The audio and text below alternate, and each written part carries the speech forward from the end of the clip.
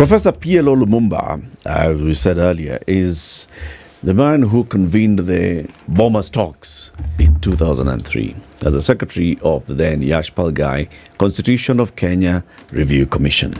He has seen this journey towards a new constitution for many years, as he has served as chairman of LSK. He has not chairman of LSK. He has served as the editor of the Lawyers magazine. He has been a very senior lawyer in the country.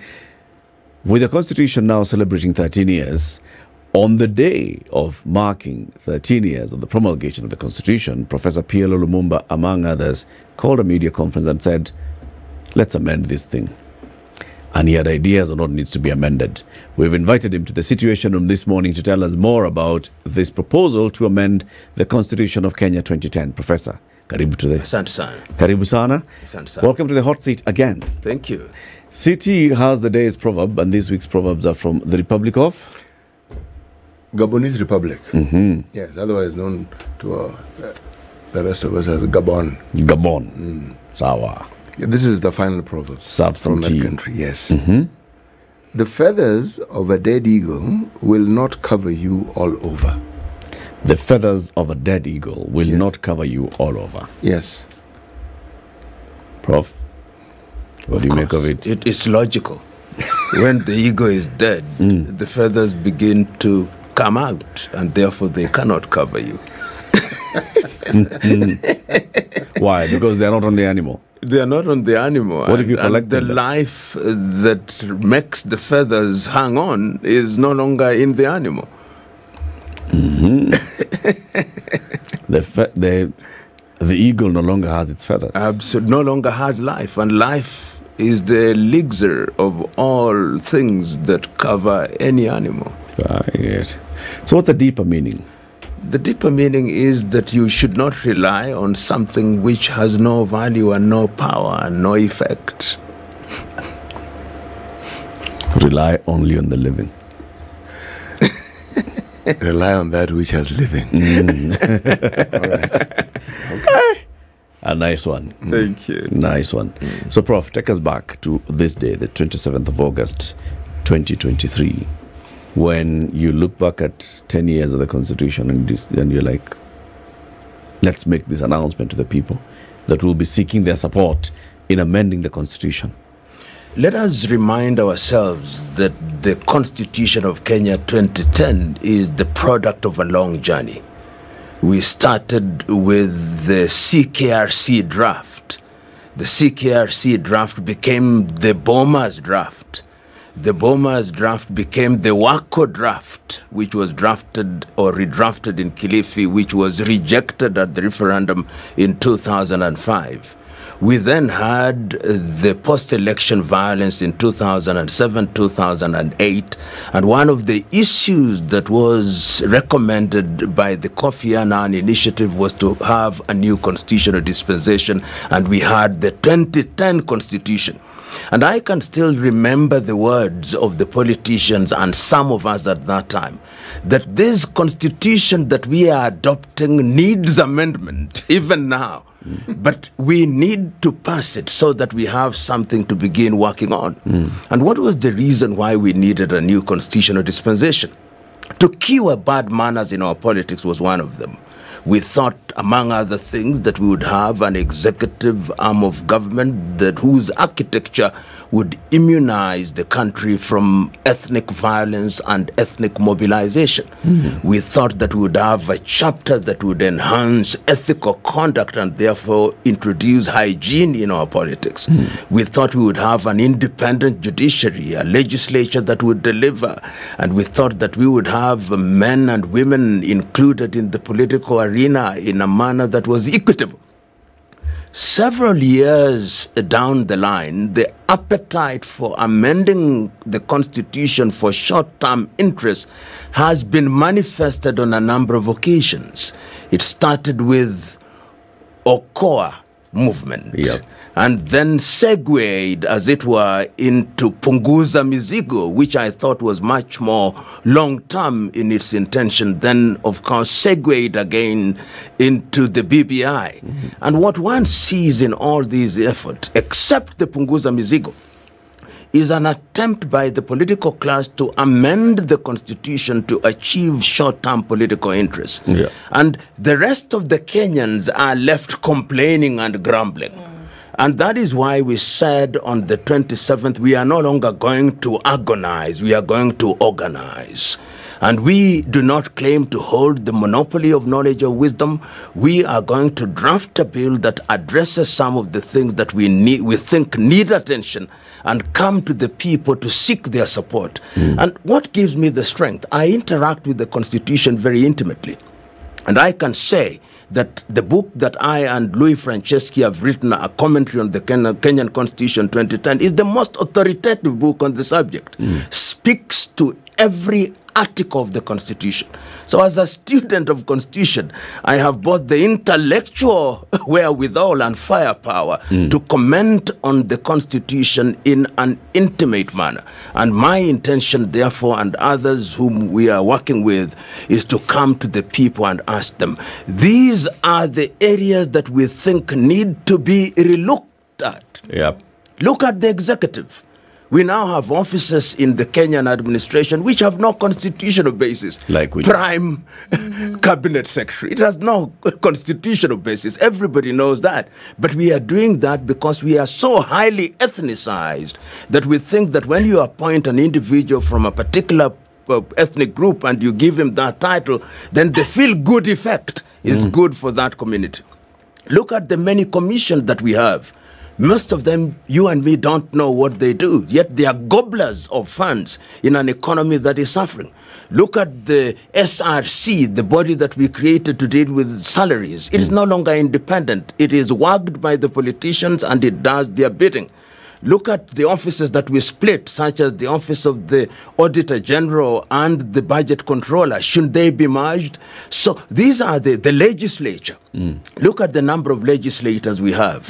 Do they serve us? We have seen in times of need, the legislators prefer to talk at funerals and at weddings and at public rallies rather than to legislate. Look at Chapter 6 of the Constitution. We know individuals who have alleged to have committed murder, who are involved in graft, and they are ruling the roost, as it were. So while I agree with my good friend Muhisa Kitui when he said that bad manners cannot be cured by constitutional amendments, I believe that the time is now to ask ourselves, what can we do to clean up the mess? And the one thing that I did not talk about is devolution.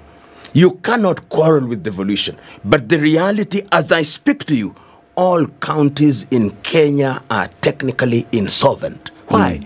We have too many of them. We have 47 units and 47 governors who believe they are heads of states, of little states. Even if you look at the United States of America, which has an economy which is 21 trillion, it has only 50 states. Look at China with a 14 trillion economy, only 30 provinces. Look at Nigeria with a GDP of 500 billion and a population of 250 million. How many states does it have? 37. Look at India, 26. How did we possibly arrive at 47 and we still have appetite for more? We want to create more. So we must be bold enough. We must be bold enough to come to the people and say, this is what is on the table. It may not be palatable, but let us examine it. And look at it. Why now, Prof? Because why on the 13th year? Why not on the 12th or 11th or the 10th year? That was serendipitous. It is not as if we planned it, but I think it turned out, in fact, to my surprise, that was the birthday of the Constitution in terms of promulgation. But there is a constitutional moment. There is a constitutional moment because immediately after the 2022 elections, once again we found ourselves in an environment where the losers of the election, having exhausted the prescribed avenues, have chosen to act extra-constitutionally, with the consequence that the country was once again on tenterhooks. And as you know now, we have a process that is going on in terms of negotiation amongst the political contestants. And one can see, even if one is not a Jewish prophet, that one of the things that is going to emerge out of that process is a recommendation for constitutional amendment to resolve short-term political interests. You wait. Prof, can I ask you on that?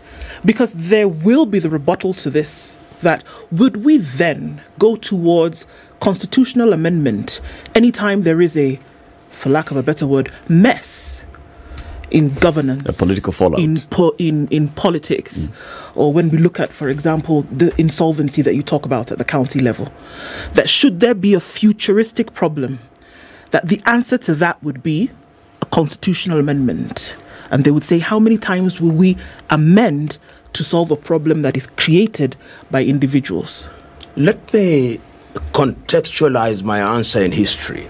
The history of the Kenyan Constitution has been the unfortunate history of amendments to resolve short-term political interest. My good friend Professor Githu Muigai has written a very good PhD thesis on this subject, on the amendment of the Kenyan Constitution. And we started amending our independence constitution, perhaps for good reason, in 1964. And we ended up amending this constitution almost 27 times before we went into the process of giving ourselves a new constitution. Is it a good idea to always amend the constitution? Bad idea.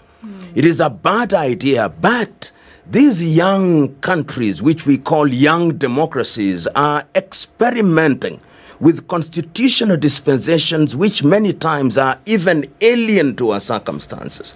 And after 10 years, knowing as I do that amending the constitution to address short-term political interest is not a good thing, I think there is merit in examining this constitution in the hope that after we have amended it carefully, it will take us a longer period to do so. If you look at older constitutions, say the Constitution of the United States of America, last amended, I think, in 1971, and not amended more than 21 times, and this is a constitution that is over 200 years old. The reality is that many of these things can be done through legislation. But we have, as a country, entered into the arena in which I call fixation with the Constitution. Things that ought not to be in the Constitution are found in the Constitution. Like what, for instance? You find, for example, provisions relating to political parties. These are things that if you look at other constitutions in the so-called older democracy would not be there. Issues to deal with ethics, how we conduct ourselves. They are things that ought not to be in the Constitution. We have so much detail in our Constitution, and I can tell you why. The typical post-colonial African state is an artificial state. You have in a country like Kenya over 56 ethnicities, and in order to balance the interests which are undercurrent, sometimes you put in your typical constitution things that traditionally ought not to be in the constitution.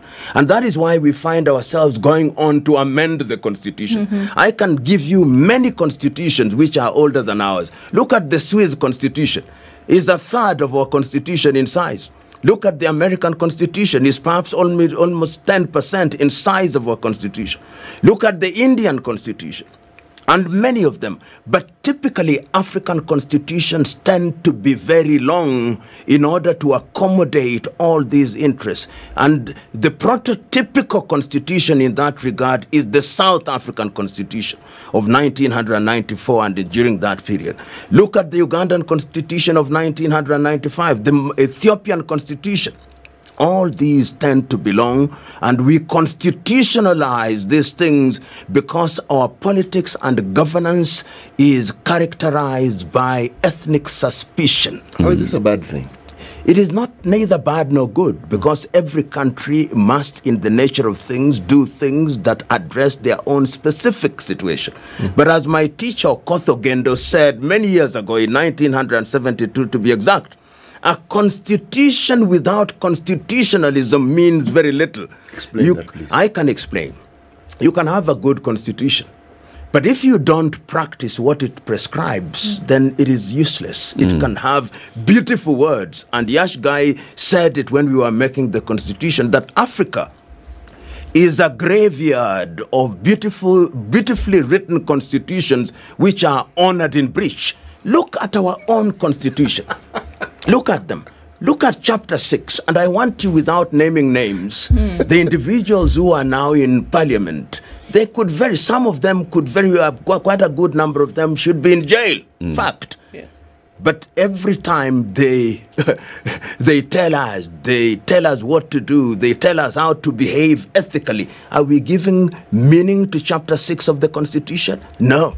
If you look at the Salaries Review Commission, they recommend to us what it is that should be paid to public servants. Do our members of parliament respect all those? No. But Prof, don't you think that the very example you've given is probably what lends credence to the effectiveness of the Constitution in this sense? If people preach water and drink wine, which is in essence what our elected leaders tend to do when it comes to matters of morality, does it then not shine a very, very bright light as to the reality of what our morality is? I hear you. We cannot, in the nature of things, surrender to a situation where we say that we normalize the absurd. No, not normalize. Yes, we should not do that. Acknowledge it for what it is. We acknowledge but don't normalize. Yes. And that is why we try to ensure that through a constitutional dispensation, we revolutionize what is undesirable. We have a country today where our creed is greed. Our creed is to do the right things. We have political bad manners, as I've said before. And we have had countries in this situation. Singapore, which we keep on talking about, was in this very situation until the administration of Lee Kuan Yew in the 1960s caused people to move in the right direction. 140 government officials arrested in a single day. Singapore has never been the same again.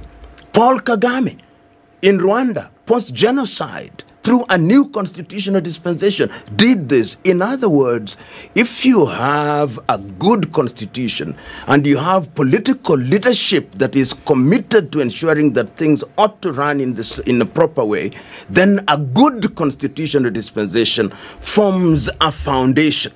As it is today, we have within the political class individuals who think they are bigger than the Constitution, who think that they can operate outside of the Constitution.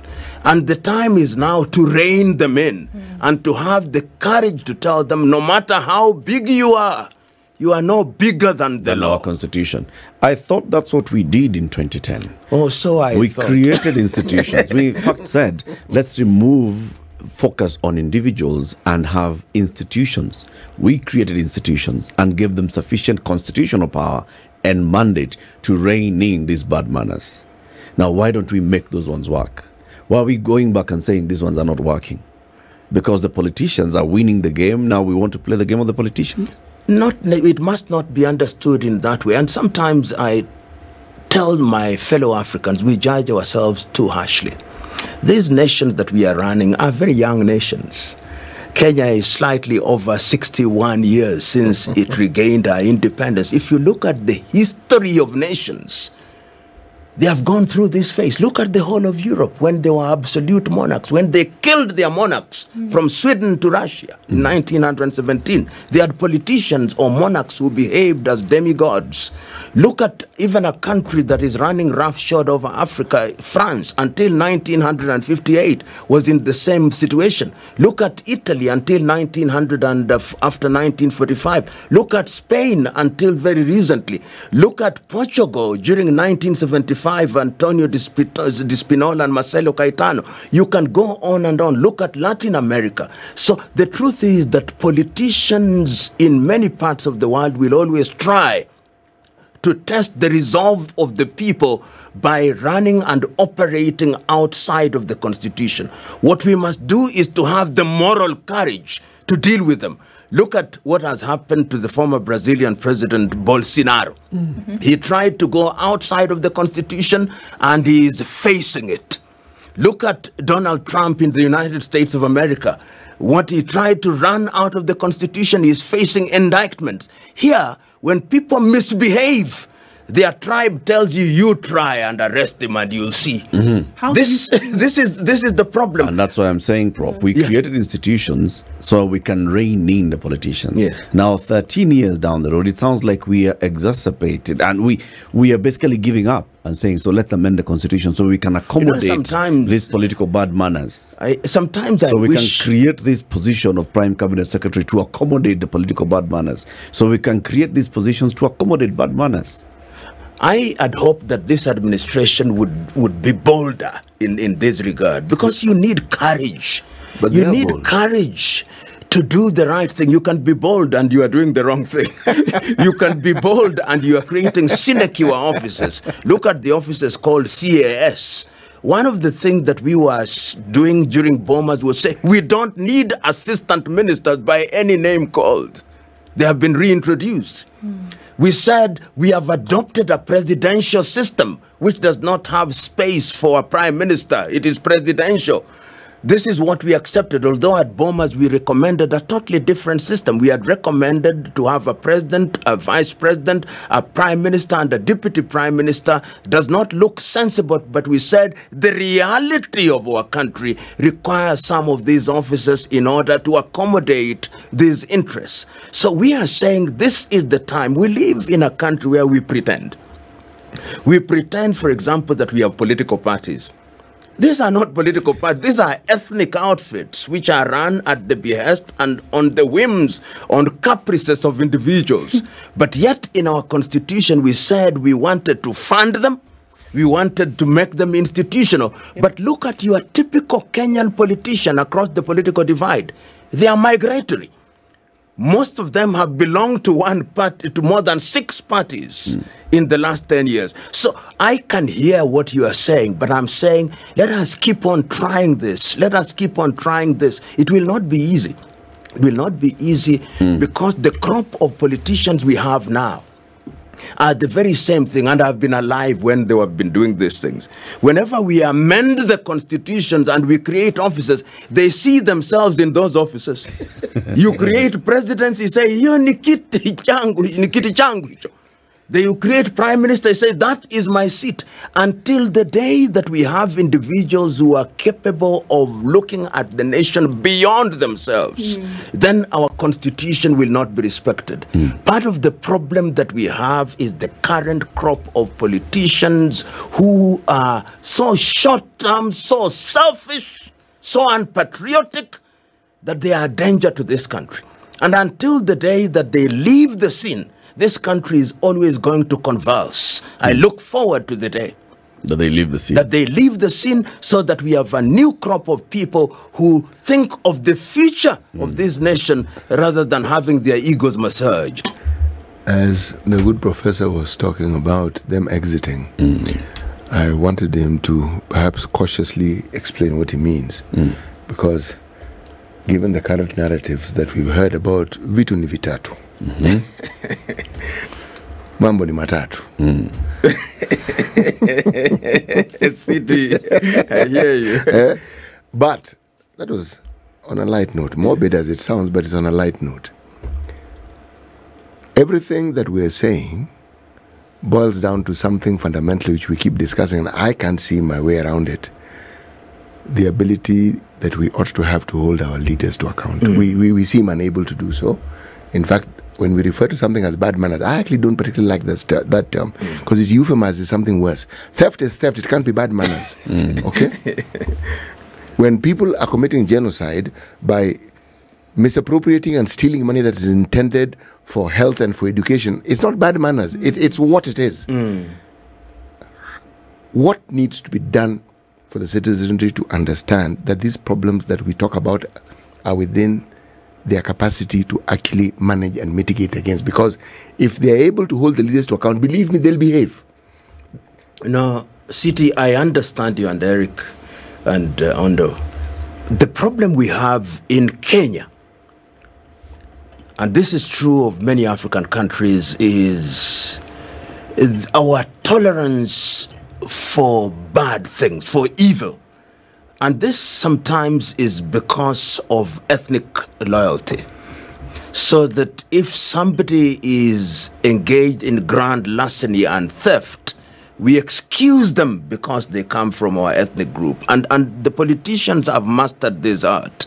One of the things that we thought could happen through civic awareness is that the people would be mobilized to be able to recognize evil things. But unfortunately, that is taking too long. And we must not tire. We must keep on speaking out. We must keep on reminding the people that an individual who steals as a governor, and therefore you have no roads, you have no schools, you have no medicine, it doesn't matter whether they come from your tribe or not, or from your party or not. They are thieves and ought to be dealt with as such. Easier said than done.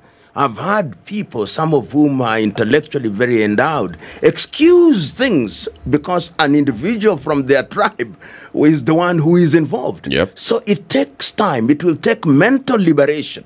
And I think that that is what we must keep working at, in the hope that sometimes people will begin to recognize that we suffer because of bad politicians. Once we do that, then we'll be able to use the vote, because the vote has become so useless in most of Africa that it cannot achieve the desired results. We go to elections whose results are predetermined and whose results are known, and we keep on putting into office individuals who ought not to be in office because they are capable of ensuring that they have sufficient ethnic mobilization, or they corrupt the electorate. I see politicians literally distributing money. Live on camera. And people accept it. And people accept, and they are not punished. In other parts of the world, when one engages in such conduct, by dint of what is the equivalent of our Chapter 6 of the Constitution, they would be forced to resign the next day. But here, they say, I will remain in office, and nothing happens to it. And we have very short memories. Including you, the media. You have very short memories. You don't ensure that these fellows are put on the spot. Several years ago, I told all media, the print media, you should reserve page 3 of your newspaper on a daily basis for naming and shaming. In the hope that when you keep on repeating it, then they will become, their conscience will prick them. That you who are here in an organization such as every morning, there should be a naming and shaming 30 minutes. I know there'll be laws of defamation and all, but you should be prepared to pay the price. It is only when you have such drastic things happening in your country that you can change the country. Otherwise, we'll keep on lamenting every other period. We'll watch the politicians engage in these talks, which are designed to achieve short-term political interests. And then the country continues to sink deeper and deeper into the mire of confusion. And I feel, Prof, that we'll keep on making attempts at amending laws, creating laws and amending our constitution without results. Like your professor told you, Hastings, many years ago, constitution without constitutionalism. We as a people have not embraced constitutionalism. And that could be, I put it to you, that is a problem. That the document that we passed in 2010, much as it may have its flaws, to a greater extent, that document should be able to serve us and to address the ills that we are seeing today. But because we haven't internalized it, we passed Chapter 6, we haven't internalized it. It doesn't matter whether people have gone to court and the courts have said, all right, based on the Leadership and Integrity Act, this person can still end up in the ballot. But we, the people who are the ones who know the character of this individual, end up voting for the same individual with questionable character. Eric, you know, then it's us who are the problem. The generation that came from Egypt has too much Egypt in them. So that even when you physically remove them out of Egypt, Egypt still resides in them. That is the reality. and if that is the reality, do we surrender? No. We keep on pushing. It is Fidel Castro during the revolution who said, we'll keep knocking at the door because you know when it will give. It is when you get tired that is about to give. And this is why these efforts must never die. But let us agree that throughout history, throughout the lives of nations, Yes. these attempts must always be made at all times. And it is true, there is not a single constitution that is perfect. It is the will of the people and the will of the leaders, enlightened leadership and enlightened followership, that makes a country move in the right direction. I'm now very reluctant to use the word democracy because it has been bastardized. I prefer to use the word governance. I remember in 1992 at Safari Park, there was a meeting that was called an almost all Kenyan meeting, and Koigi Wawamwere was there. I think he will remember if he's listening to us. And I was there. We were young and exuberant, and I said, Simeon Nyachai was sharing the session. I said, we are so ethnic that we had better admit it and then deal with it, even if it is dealing with it within the constitution. Because this pretense that we have political party A, B, C, D, and yet we know that these are ethnic outfits pretending to be political parties is only leading us in the wrong direction. If we admitted that we want to constitutionalize our ethnicity and to deal with it in order to solve the problem of governance, that would be a more honest situation. Is it done anywhere? Look at Switzerland. Yes. I was about to give the example. Yeah. The cantons decided that, look, we know that this is a problem that we have, Yes. but we cannot continue getting into a position of conflict. Yes. So if you recognize the problem, how about we make it part of who we are and how we will be held accountable and how we will lead and deal? Acknowledging that issue, constitutionalizing it, doesn't necessarily take the problem away, but what it does, it gives you an avenue on how to deal with it. I can't agree with you more. That is acknowledging it, then the work begins from there. As they say in Kiswahili, kuzaa si kazi, kazi ni kulea. And so it is with the constitution. Having a new constitution in and of itself is the beginning of hard work, because there are people who will want to resist it. Yeah. They resist it simply because they don't like the person who started the movement. They resist it because it takes away their power. They resist it because it takes away their privileges. But what we want in a new constitutional dispensation is what is in the best interest of the general good. There will always be outliers. Even in heaven, Satan is an outlier. Indeed, he is. In your proposal, you're proposing that we reduce the number of constituencies? If I was asked, that is one of the things that should be proposed in my mind. But the bill that we are drafting is not only me who is doing so, but my own desire is that we should reconfigure the manner in which we represent ourselves. Look at Nairobi, for example. Nairobi should not, as we recommended at Bomas, be a county.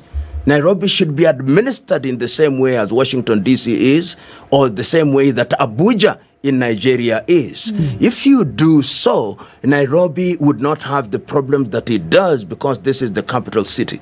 And look at the constituencies that we have with a population representation of 5,000. Of course, the other geographical realities must be put into account, and we must ask ourselves, how are we representing ourselves and who are we representing? We are almost 390 in terms of, if you look at the overall representation.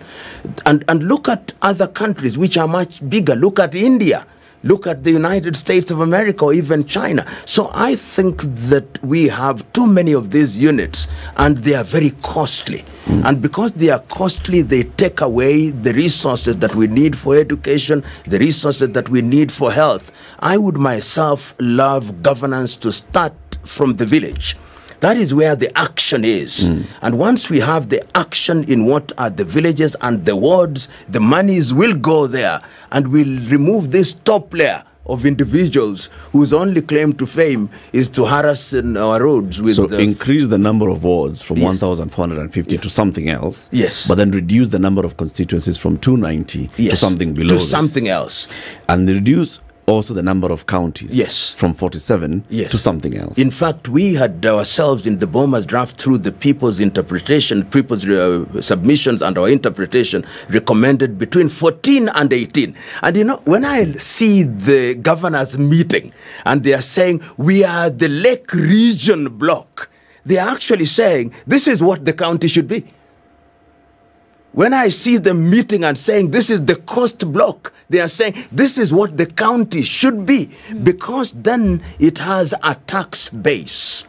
But right now, as I speak to you, I'm going on a tangent a little. The appetite is to increase rather than to reduce. Yes. And the appetite to increase is informed by ethnicity. Which we must accept, like you Yes, said. and that particular appetite does not take into account that there are certain realities we are operating in the 21st century, and that if you have this top-heavy thing at every level, it doesn't help. But if you had a bigger unit where you find the governor, where you find the parliament of the region, then there would it would not be harmful to have the current counties as a sub-unit of that larger unit. The problem, Prof, comes again into what you said. The fabric of our nation is very tribal. Yes. Now, if you amalgamate all the counties of the Lake region, then it means that there are some communities that will never see the light of day in leadership at the top. And they will feel always like they are marginalized. You know, marginalization is a very interesting thing in Kenya. We even when you have, I've had people who are senior government officials saying we are marginalized. I mean, it is something that is implanted in our mind. I mean, what does it help me if somebody from my ethnic group is a prime minister or the president? How? Right. We must liberate ourselves from the thought that an individual from your community holding an office is a solution to your problems. And once we kill that culture, and we will, what if we are only 61 years? In 100 years from today, when you are dead, when I'm dead, when City is dead, when Ondo is dead, these things will happen. We must not think about problems being resolved in our lifetime. I keep on telling people, look at the United States of America. When was slavery abolished? 1863. When was the civil rights, when they were doing the American Declaration of Independence, that all men are born equal? Were all men equal? No. Blacks were not equal, women were not equal. George Floyd is being killed in the year 2000 after the civil rights movement. As we speak now, even after 500 years, we'll still be dealing with these issues. And if we accept that, I no longer think about things happening in my lifetime. I only think about making my contribution. Once I make my contribution and people will come in and make their contribution, then our children's children, we started with a proverb. There is a Malawi proverb that says, more precious than our children's children. And I'm suggesting to Kenya that more precious than us and our children should be our children's children. Let us make and have a constitutional dispensation which is not set in stone. They themselves may want to interfere with it through interpretation, not necessarily amendment, through interpretation. And once we do that, then your appetite for seeing things happening in your lifetime reduces. Then your appetite for doing the wrong things reduces. Easier said than done. You know, you put it well. You put it well. But the thing that always concerns me as I look at our country and I look at the continent, when I take my mind beyond our borders, is some of the greatest atrocities that we've seen committed in the previous century were committed by human beings to other human beings. Yes. And there's usually a start point. When we had our problems in Kenya, 2007, 2008, it followed similar patterns. There's a word that is actually used when you look at some of those problems that deal with mass violence that is meted on people. It's called dehumanizing. And there is a language that is used. Experts call it mental state language, meaning you actually don't realize that you're being violated just by what someone is saying. You don't realize that you're being profiled by what someone is saying. You euphemize wrong So you diminish the potency and the sharp reality of what it actually is, and then over a period of time you get conditioned. Yes. So now you find yourself in a situation where what you're dealing with every day is a mental denial. You know it to be wrong, but you figure, well, since everybody seems to think it is okay. Now, everything we are saying with regard to the Constitution and the structure that we are speaking of are excellent things. But the rot that has been set in because of the conditioning which we have allowed to take place over time, we don't realize that actually violence is being meted against us on a daily basis. When you accept wrong and you think it is normal, you know, you've been violated to the point where you actually accept when someone is harming you.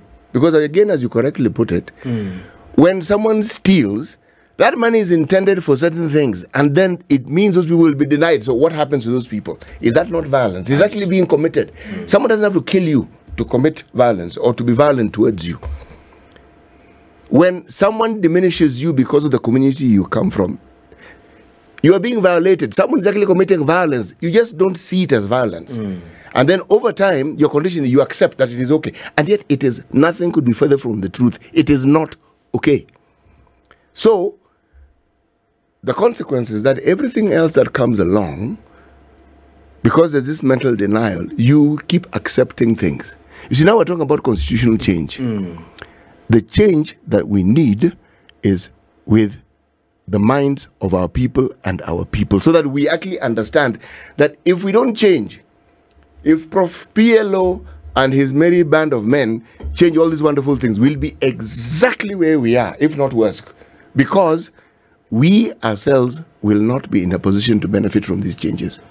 I hear you, Latif and City, but let us understand, as I like saying this nowadays, that perhaps when we sit in this forum, people say we are intellectualizing, they are moralizing, they are philosophizing, we know them, they have been doing this, let's ignore them. But they should not. Because what we are talking about, we in Kenya still have the luxury of doing this. We still have the luxury of having this conversation, the luxury of trying to amend or to deal with these things through discussion and having incremental change. There may come a time when we will not afford this luxury. And we must not reach there. And that is the beauty that we have periodically, even in the midst of our problems, always looked at the precipice and said, no, we don't want to go there. And then we retreat, but we are tempting fate. And our cup of iniquity will one day be full. So I hear you. But I think it is somebody, I think it is you who said it at one time, that our problem is the software. It is the software that we must deal with, not the hardware. And if we deal with the software, it means that we are going to recognize certain things that ought to be done. Talk about there is a commission that deals with hate speech. And many times I say, I listen to individuals and I see what individuals in political leadership are saying about other communities. These individuals ought to leave office. Until the day that we have the moral courage to call these people out and to punish them, nothing is going to happen. And I think that is going to take time before we get into that space, because your typical politician has now weaponized their constituency so very badly that if you want to punish them, the weaponized constituency, which is ethnic, is going to cause havoc. And the government and the administration does not have and has not demonstrated the courage. I look forward to the day when you show courage and say, liwalo na liwe. We are going to use the law and to deploy the law and punish individuals who misbehave. Prof, look at it. These leaders we speak of, yes, I'm agreeing with what you're saying. The people don't see that the very problems they have are caused by these people. Unfortunately. Not somebody else. No, not someone from a different place. The situation you find yourself in, this very person you're protecting, is the one who has brought about these problems. He or she and their ilk. Which is my frustration. Yes. We then, using experts such as PLO and others, identified this and said, let's have institutions that would help us, first of all, to understand that these are the ones that are causing the problem by holding them accountable. You've just talked about the Integrity Commission. There's the Ethics and Anti-Corruption Commission and all these other commissions, the Commission on Human Rights. All these commissions are supposed to show us by example that, you know what, this person has violated your rights and this is the consequence. This person is spreading ethnic hatred and causing discord in our communities. This is the consequence. This person is violating Chapter 6 of the Constitution. These are the consequences. But then these commissions, like you've said, it's like they have no power, yet they have power. But look at, I'll give you a good example, the Truth, Justice and Reconciliation Commission, which gave its report nearly 10 years ago. Right. The Ndungu Commission. All of these things are not implemented. And the reason is the political leadership loves it this way. It is Malcolm X who famously said that your tormentor no longer needs to torment you. He has taught you how to torment yourself. And you do it gleefully. And this is our problem until the day we are able. And that is why some of us never get tired. We never get tired, even if we are lonely voices. We keep on speaking what we are speaking. It irritates others. It annoys others. You are accused of many things, but you keep on saying, let me keep on. Let me keep on. In the knowledge that one day it is going to ensure that change. It is Wangari Maathai who talked about the hummingbird. It keeps on bringing the water. Bringing the water. It will not fill the ocean, but it contributes to filling the ocean. And I think that that is how we should look at it in this country. Make our contribution and be bold. Even in an exercise such as this, where our language is very tame, we want to invite the people to talk. We already have detractors who are coming on us hammer and tongs. Yeah. And they are not doing so by force of argument. They are doing so possibly because they don't like the faces of some of us. But I'm saying, ignore the messenger. Look at the message. And if you demonstrate to us by force of argument that what we are saying has no merit, a good argument will prevail over a bad argument. But we must, in the nature of things, ask ourselves, what are we doing? Because, City, let it know. You know, there is a meeting that is going on at Bomas. Yeah.